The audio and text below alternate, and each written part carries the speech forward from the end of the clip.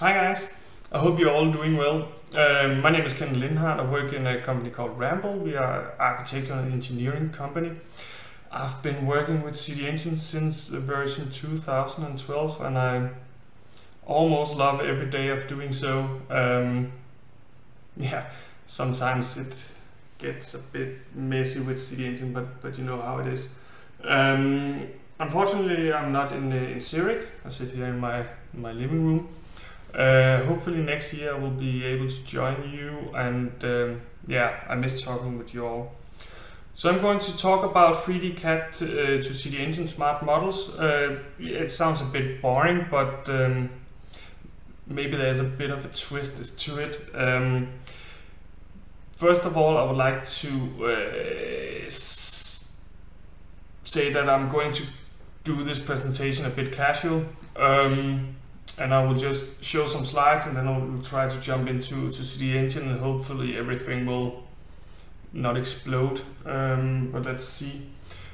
We have Ramboll is an international company in based all over the world, and we have around 300 offices, and the head office is in Copenhagen, so that's where I'm placed.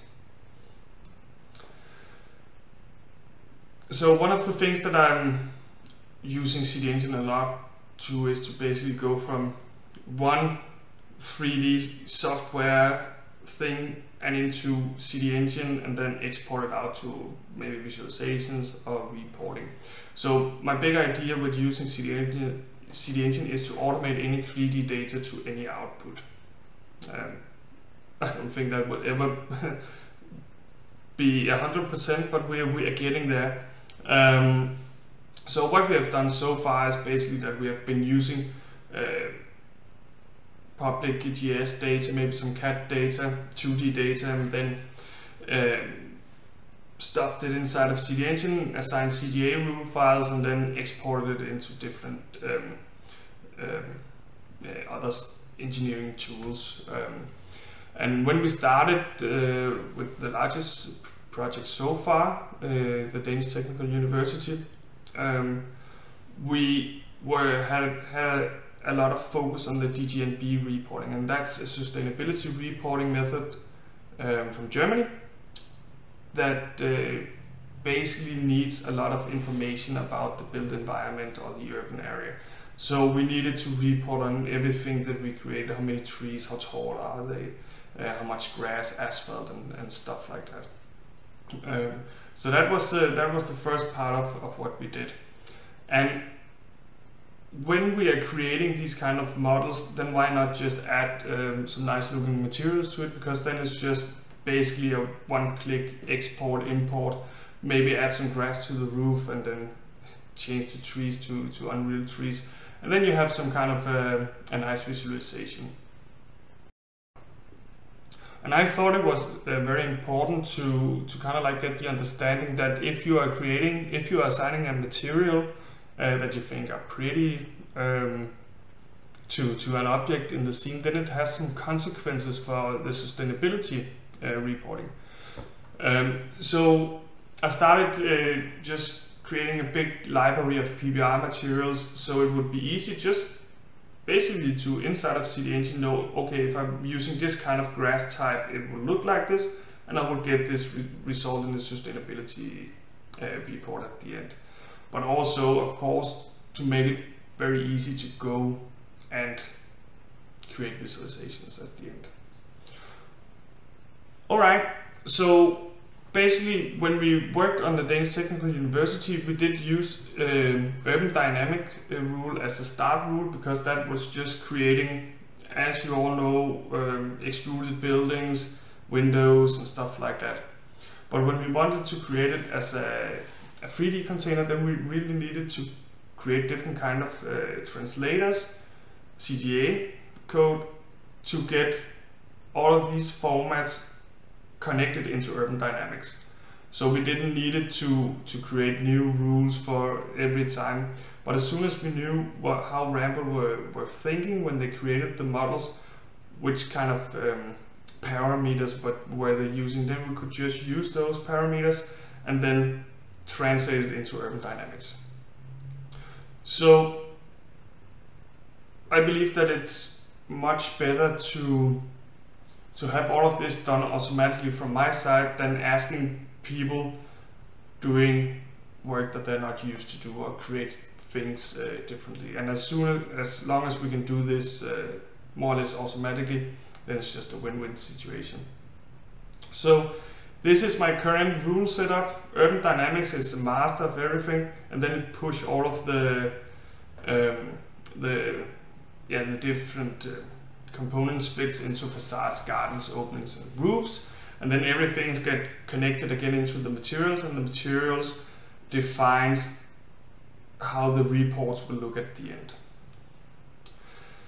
Okay, so back to how those streets were generated.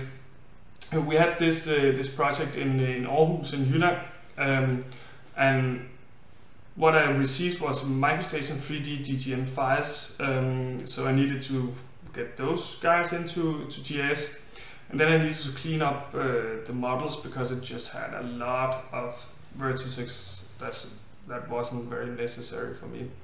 Then add materials, and then they came in with something funny. They wanted me to split up the models according to the to a time schedule. So basically they wanted to create some kind of semi 4D simulation of the street.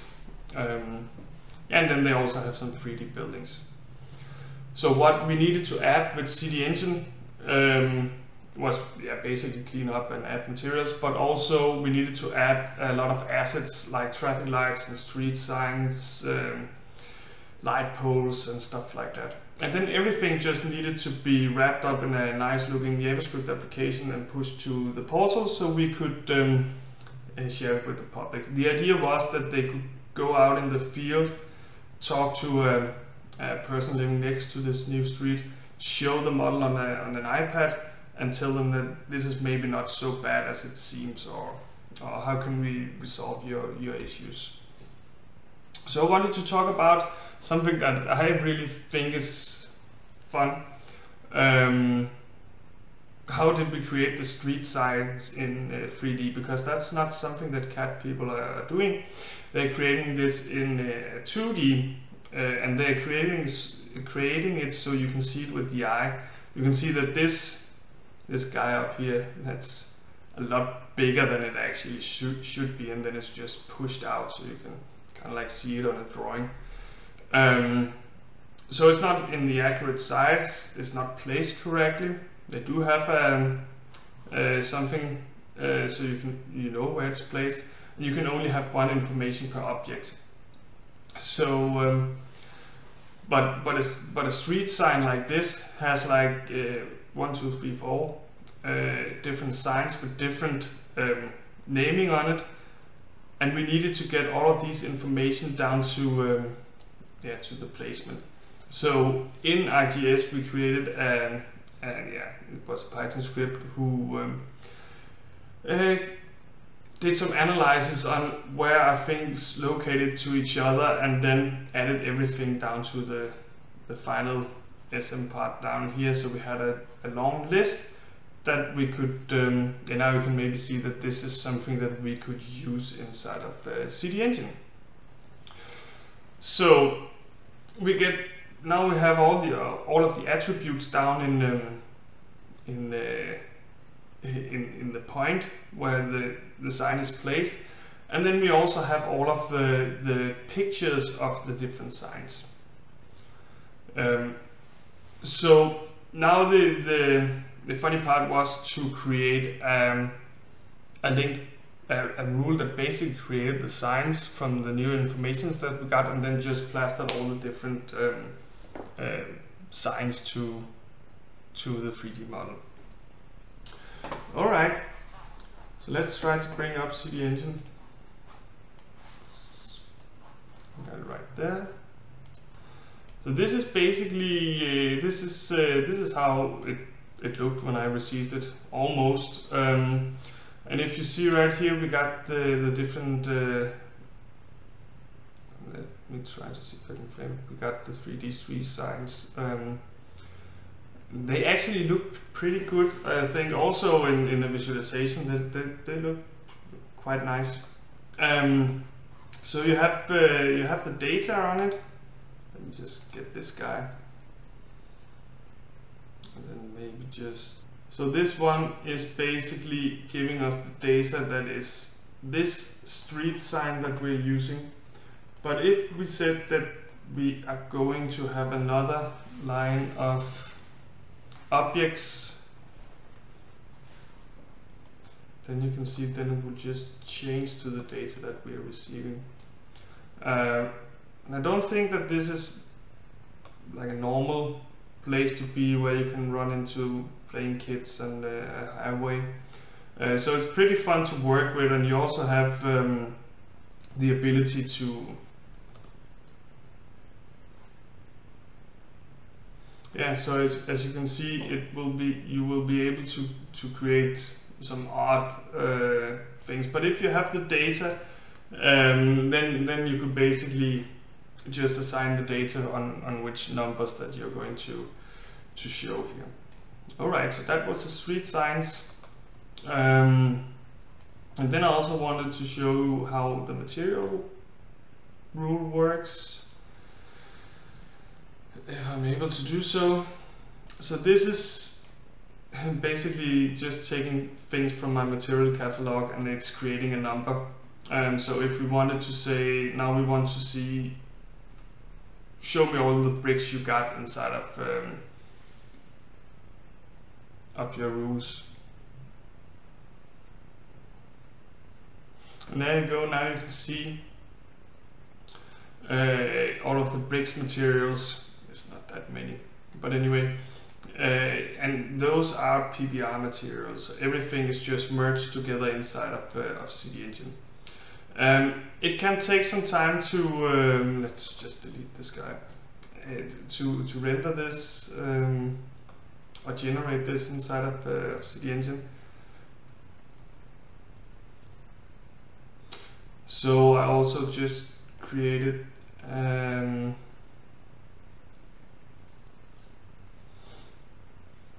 an export from CityEngine and then a render inside of Unreal, so I'm just able to get the rendered materials out. And basically what I'm doing is that when I'm creating a rule, I attach it to the materials, and then if I want to have paving stones, then I do just choose paving stones and then the number of the material that I want to use. Alright, let's get this away. So if we take a rule, the urban dynamic rule, because now we just have a basic footprint of a building, we need to determine if this is a building or is it a surface. And when we choose a building, then we will get all of the materials and the windows and the balconies, and maybe this is not a very good random design, but yeah, but it's there. So if I wanted to have like a brick number 14, I'll go down to my material selector and I will choose, where do we have facades, and we want to be bricks, and let's just keep it at number 3. And now we have the brick texture assigned to it. Right. So that's basically how it works.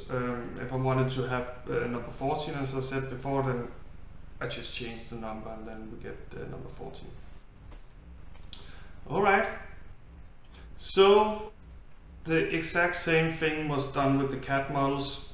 As you can see, when I mark this area, then it's split up, and the split up is according to the different time steps in the street. So if I'm generating this area right here, then it will use the same material rule, get asphalt, get grass and stuff like that, create street signs, also create lamps, and then everything is just ready to export, basically. Then I actually had a lot of help from the Zurich office to get this time bar to work inside of the JavaScript application. So you ask a question on GeoNet and who's answering that. That's of course from the Zurich office. But basically, this is the same model. We also did create some different layers we could turn on. For example, noise simulations and stuff like that. But as we move this slider, we can see at which point we are building and when it's done. So right now they're building in this area, and when we are hitting around April, so they should be done by now, then the street are done, right? So that's basically it. I hope you enjoyed it. Yeah, and hopefully I'll see you next year. Have fun. Bye.